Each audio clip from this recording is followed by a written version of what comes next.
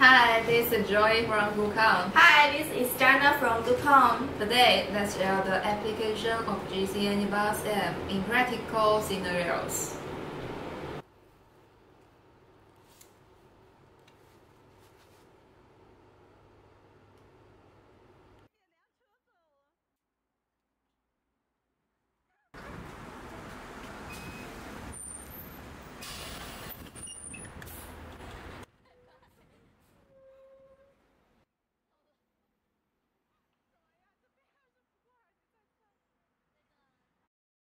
Let me show more about our GCAnyBus app. We have designed two login screens for different users.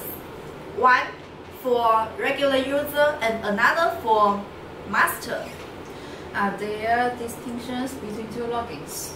Of course, the user is for multi-users, while the master is limited to one user, and the setting also vary after logging in.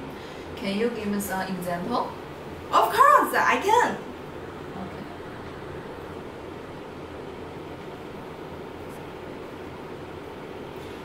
Okay.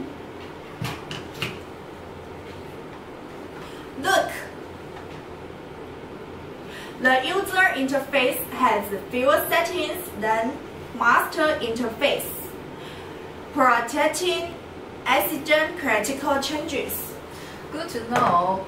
In real scenarios, someone buy adult tickets and someone buy student tickets. So how can I configure adult fares and student fares? It's simple. Navigate to person settings. Choose passenger type.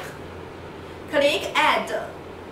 And then you can input a passenger and value. Excellent. Good to know. And I see here trip 1, trip 2 options. How can I set different trips? Oh. Routers and trippers are set via remote settings. Check this Excel sheet to define routers and prices. It seems a bit complex. No, it is easier than it looks. For rate setup, keep following us. More information in the next video. Bye bye.